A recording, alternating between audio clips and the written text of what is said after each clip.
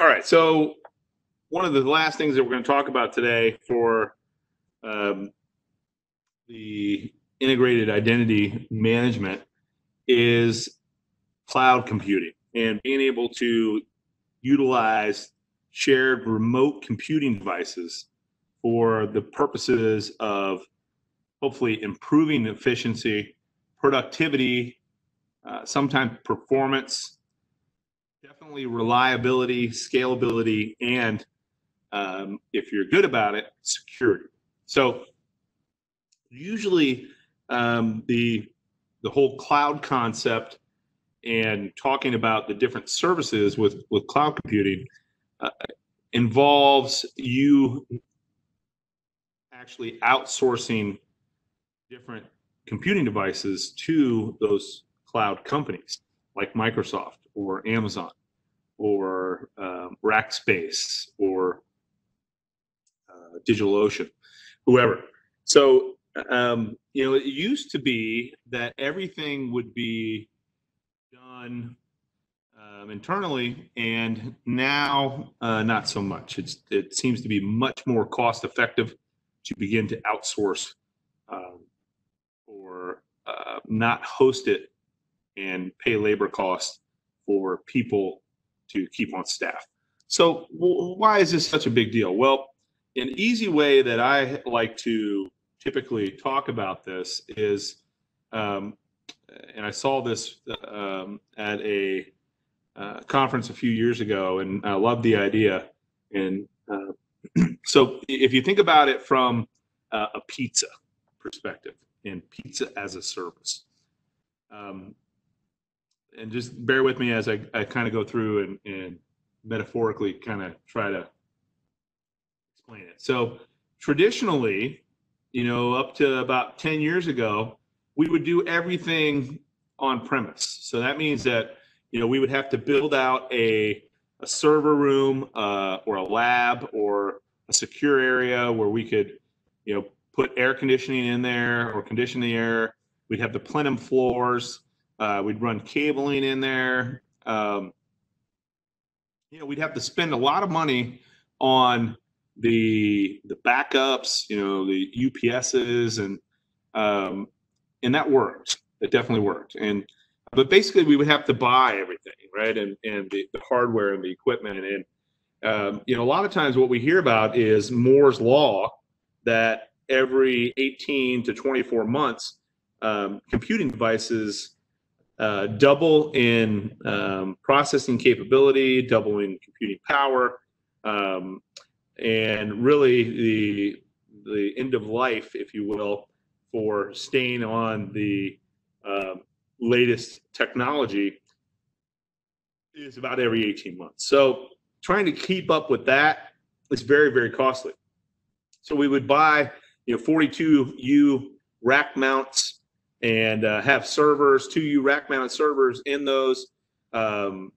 We'd provision those assets using virtualization or whatever techniques were available. And from that, it was quite robust. But the most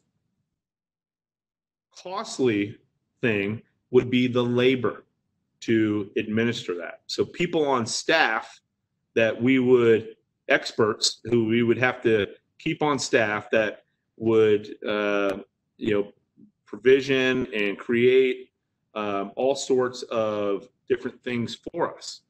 And so metaphorically, in the pizza as a service connotation here, the traditional on-premise, and again, probably about 10 years ago was when we started to see a lot of the cloud computing talk come into play. The traditional on-premise, pretty much you're doing everything yourself. And so if you're making a pizza, for instance, you have to have the dining room table, you provide the soda or the drink, the water. You got to pay for electricity and gas. You got to cook it in the oven. Maybe even have a fire to get it nice and thin and crispy, or however you like your pizza. You got to make the pizza dough, let it rise, procure the tomato sauce, whether out of jar or maybe you got a robust garden with a bunch of tomatoes and herbs and spices. You got to figure out what toppings you want on it, and of course, top it all with cheese. So you're making all of that. Um, you're responsible for it, and in the in the sense of a pizza, yeah, I think we all can do that, right? But in the sense of uh, a data center, or the sense of building a network, or building a domain controller, or building a web server or a database server or whatever.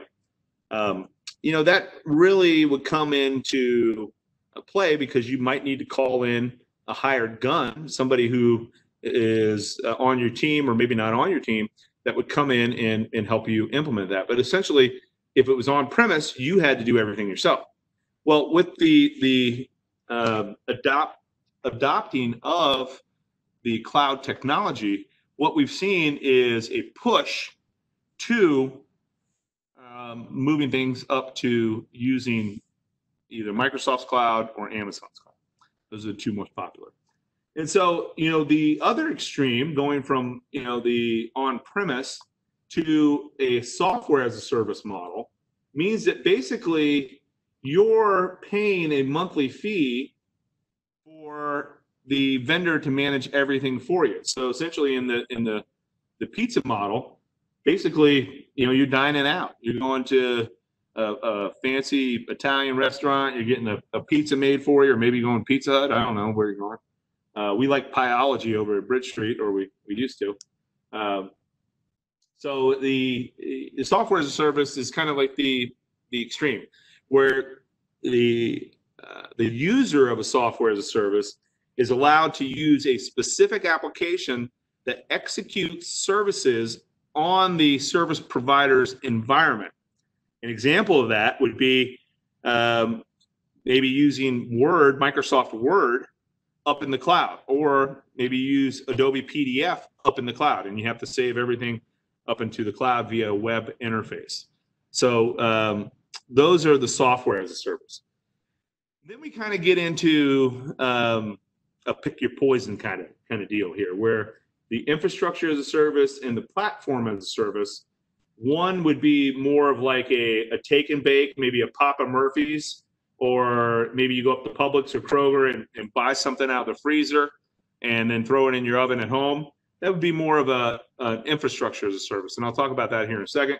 Or if you call up Domino's or Papa John's or whoever, and get them to deliver, you still have to provide the things at your house, like the dining room table or the soda, but everything else is done for you. Everything else is done for you. It's basically turnkey, and it's delivered to you. So with the platform as a service, in that model, the user gets to access the computing platform that's typically built on a server operating system. So some sort of Windows, typically server operating system. Maybe it's using Red Hat Linux or some sort of Ubuntu derivation or flavor. But typically an instance like 2016 server, or maybe you're using 2012 R2. And the service provider in the platform as a service would normally be responsible for configuring and securing the platform. However, the user normally doesn't get administrative privileges over the entire platform. So with the platform as a service, let me read that again here. The service provider normally is responsible for configuring and securing the platform, whereas the user doesn't get administrative privileges to the entire platform.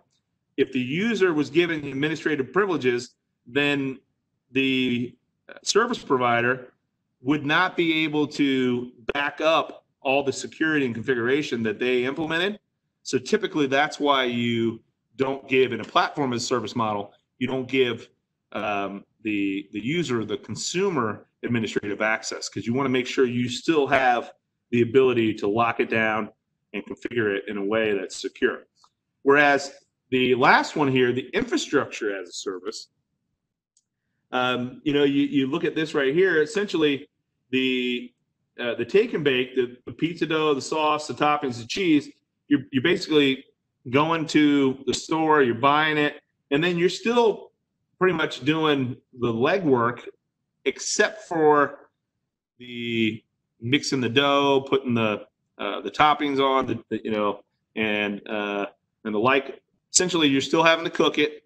You're still having to cut it, paying for electricity, paying for the soda, everything else, and you have obviously a great family dining room table. But in the infrastructure as a service, it's really a full, unfettered access to you as a user. So the responsibility for securing goes to you as an infrastructure as a server in cloud implementations. You would need to subscribe to this IaaS, the infrastructure as a service. And if you were to stand up a Windows 2016 server, you would be responsible for the configuration, and you would be responsible for managing patches on, which is a significant priority. So the catch is with the infrastructure as a service provider has no responsibility for security. You do. So it's all on you.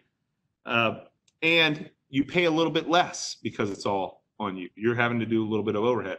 So the way that this goes is that, infrastructure as a service usually costs some money. The platform as a service would cost a little bit more money. I'm drawing $2 signs there. And then the software as a service is going to be the cat's meow here, and it would typically cost the most amount of money, because basically everything's been done for you, and all you have to do is interact with a user interface. So in all, this is typically with cloud computing how we see it formed in a shared remote computing environment for the purpose of providing efficiencies, performance, reliability, scalability, and security.